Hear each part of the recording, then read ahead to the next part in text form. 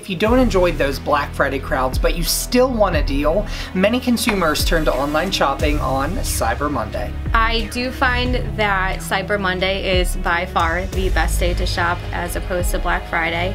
I'm always waiting for Cyber Monday. The deals online are way better than in the store.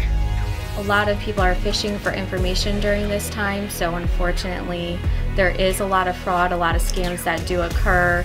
Identity theft is huge during this time of year, so you just want to be careful and make sure that you're shopping with authorized, retailers that are well known.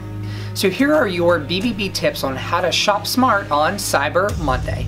Number 1, check the URL. Make sure you're not on a lookalike site. Make sure the URL is correct and there's a lock symbol next to any site you're making a purchase on.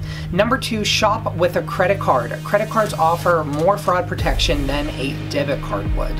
And number 3, use a trusted retailer. If you find yourself making a purchase on a site you've never heard of in the past, you can always check bbb.org to make sure you're not getting scammed.